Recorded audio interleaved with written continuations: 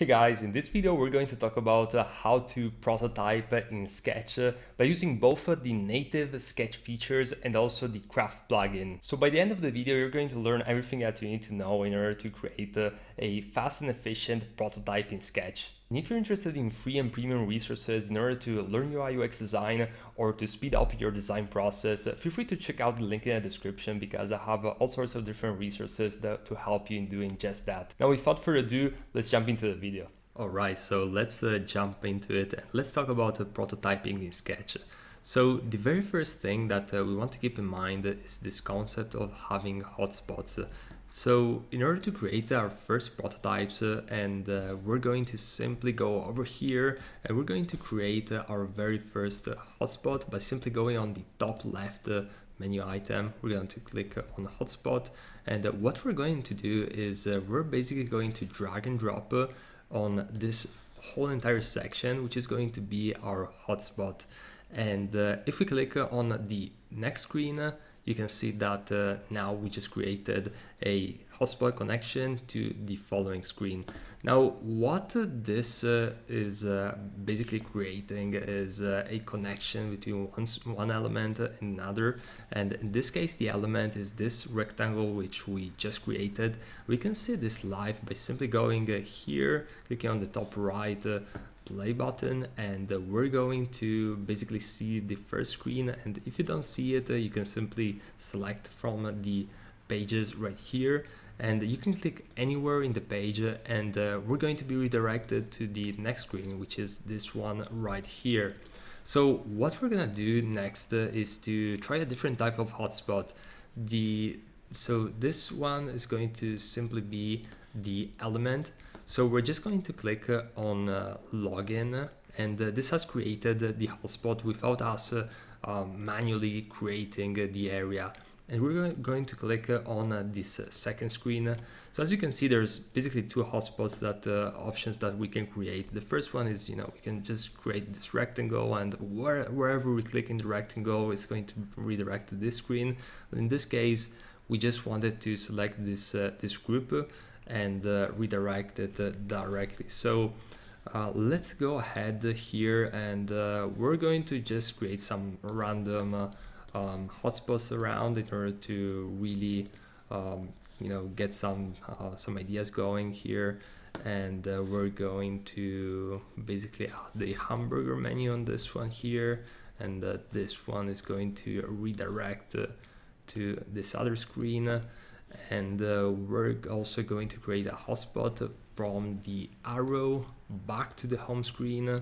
So we can play around with a few concepts. Now, one of the things that I want to show you is also how to create a prototype with some scrollable features. So that's why I included this screen right here. And by the way, guys, if you're interested in this entire kit or this mobile UI kit, you can download it for free. I'm going to leave the link in the description as a freebie. So that's that. And how do we access this one? We're going to simply have a hotspot, clicking on the menu, and this is going to redirect here.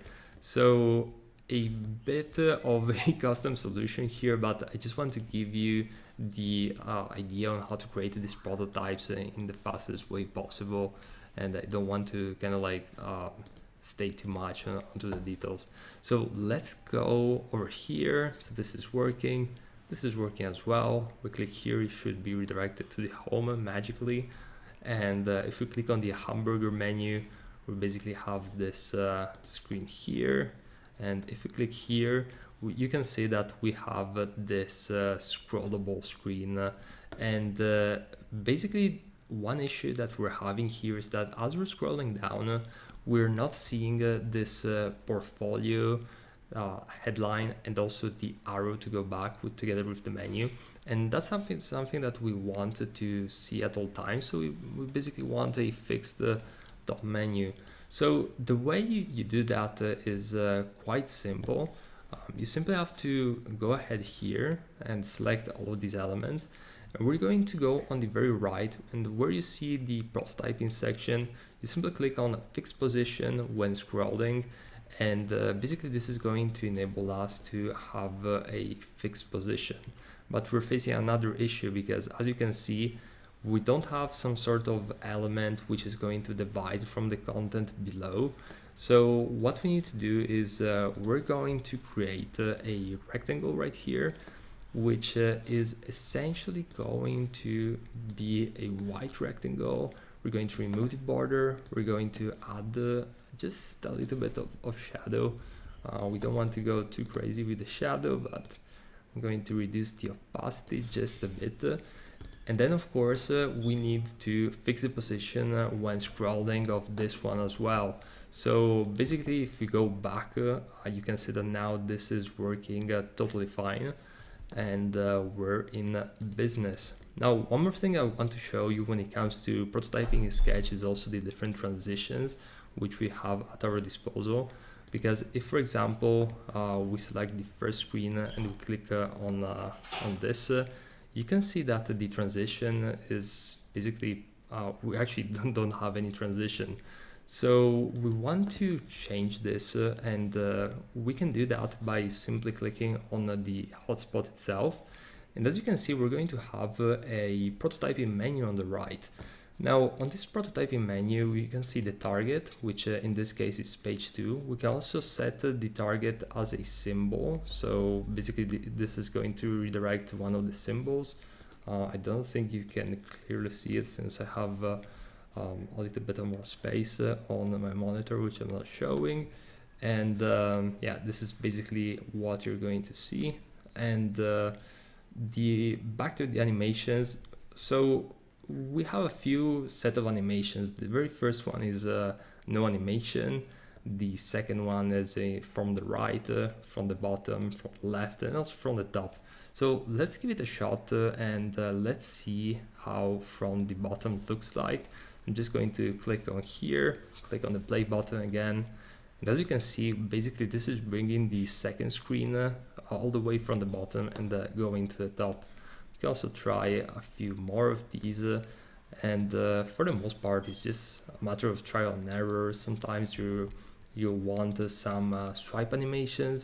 Sometimes you want some other type of effects. So it's going to help you give some depth to the project, and it's all subjective really. So it really depends on the project itself.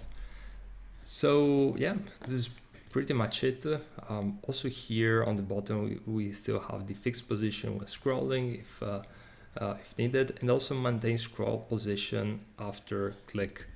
So yeah, this is pretty much it for this video. I think we covered pretty much everything.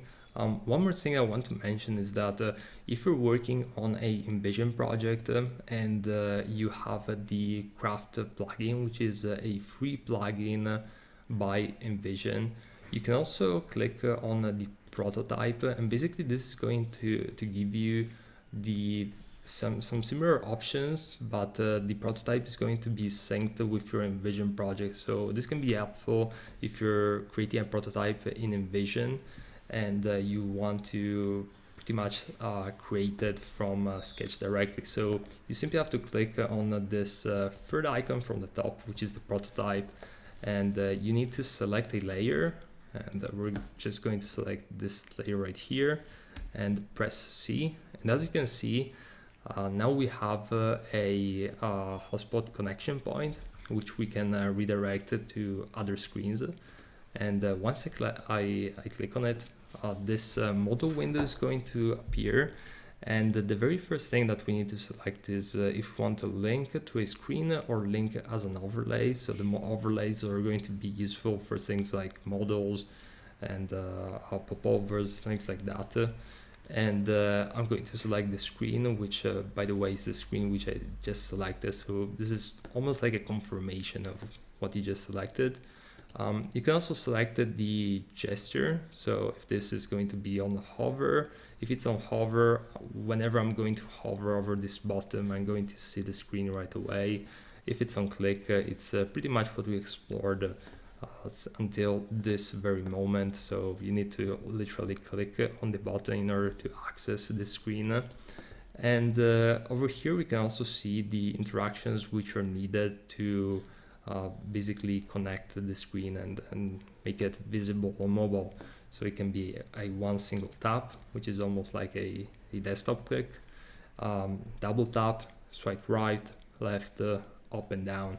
So this is going to give you some more granular features and can definitely be really useful at times. And you can also maintain the scroll position after clicking. So we're just gonna click on add link, and as you can see, the link is now selected. Now you can always go here and change it or remove the link. And basically, once you're done with that, you can simply go on here, sign into your InVision account and sync directly to the InVision.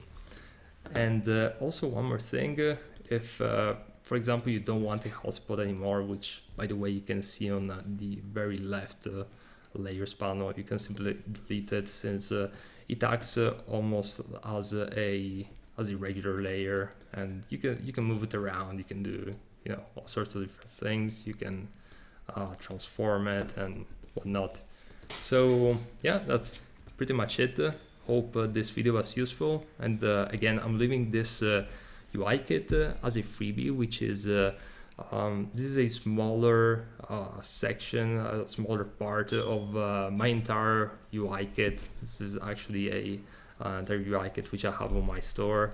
If you're interested in checking it out, I'm leaving my UI kit store link in the descriptions. You can find all sorts of different UI kits, and also together with freebies and premium resources to learn and bring your UI UX design to the next level. So in the first part of the video, you learned everything that you need to know in order to create a prototype with Sketch and also with InVision Craft plugin. And in this part, I also want to give you some extra ideas on more softwares that you can potentially use in order to create prototypes which can be even better or with more advanced features, as we're going to see in some of these softwares right now. So the very first software which I want to also recommend you to check out is Marvel App. And Marvel App essentially allows you to create it's almost like a sort of InVision. It allows you to collaborate quite easily, and you can also create some really interesting prototypes with it. The second software which I want you to have a look at is Flinto. And basically Flinto, as you can see, it allows you to create prototypes which add even another dimension to things like animations and the UI interactions. So you can do all sorts of different cool things. The learning curve is going to be a little bit higher, but definitely the rewards can pay off quite a bit. And it's also quite easy to use compared to some of the other UI animation tools which I tried out there.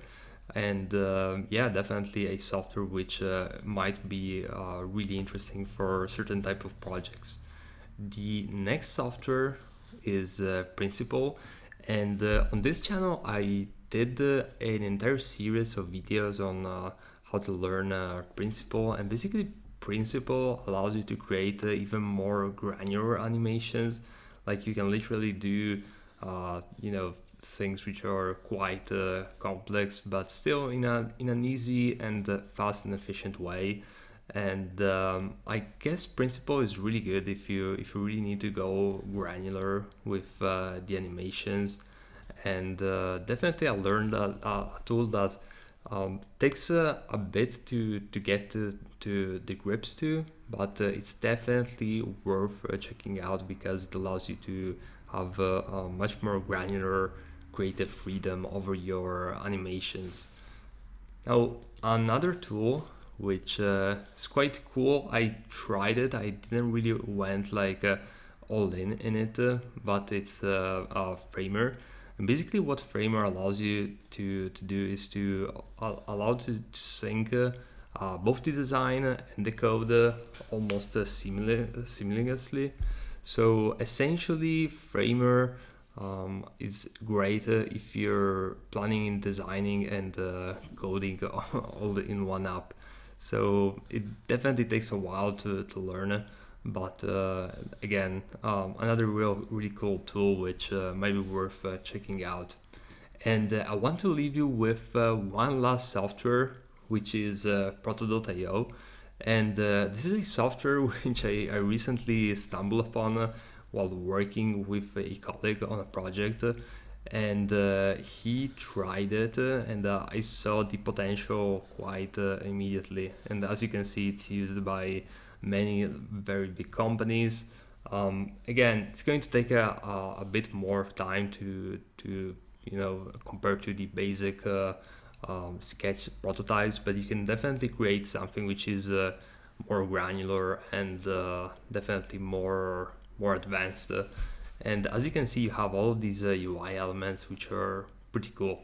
So yep, this was the last thing I wanted to mention in this video, and I'll leave you to the next one. So I really hope you enjoyed this video. If you liked it, please leave a thumbs up, as this motivates me to create more content for you guys. And if you're interested in more of these kind of videos, on my YouTube channel I have over 300 videos on UI UX design. And by the way, if you click in the link in the description, you're going to find all sorts of different free and premium resources in order to learn UI UX design and also speed up your design workflows. So feel free to check it out if you're interested in that. And yeah, don't forget to subscribe, and I'll see you in the next video.